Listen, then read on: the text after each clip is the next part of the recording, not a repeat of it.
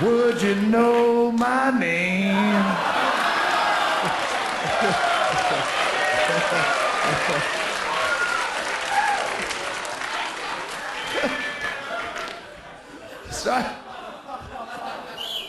So I get the flyer.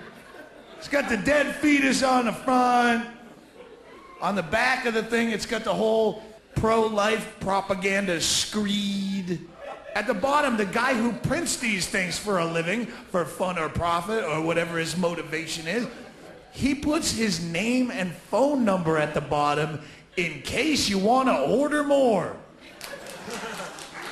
And I'm drunk with a phone. And the guy answers his phone. It's not even a business. It's a dude in rural Wisconsin answering his phone in the bedroom. Hello? And I want to fuck with him, but I want to be original. You don't want to just be drunk and trying to throw logic at this problem. You're just going to waste cell phone minutes. That's like trying to kick water uphill. You ain't going to win. So what I did is I came at him and I attacked him from the more conservative angle, where I accused him of being the worst type of child pornographer on this planet. This is sick! I can't believe what I'm looking at, sir. This is a child in this photograph. That's not a choice, that's a child.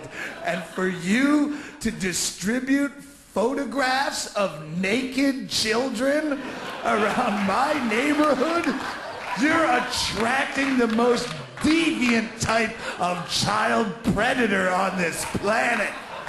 Right now, preterm necrophiliac child molesters are masturbating like frenzied apes in cages to your handiwork, sir. Don't you me. You knew what you were doing. You could have photoshopped a bikini onto that little baby. You could have airbrushed a tasteful one piece, but you chose not to, because this is how you get your rocks off, and I hope you burn in hell. Click.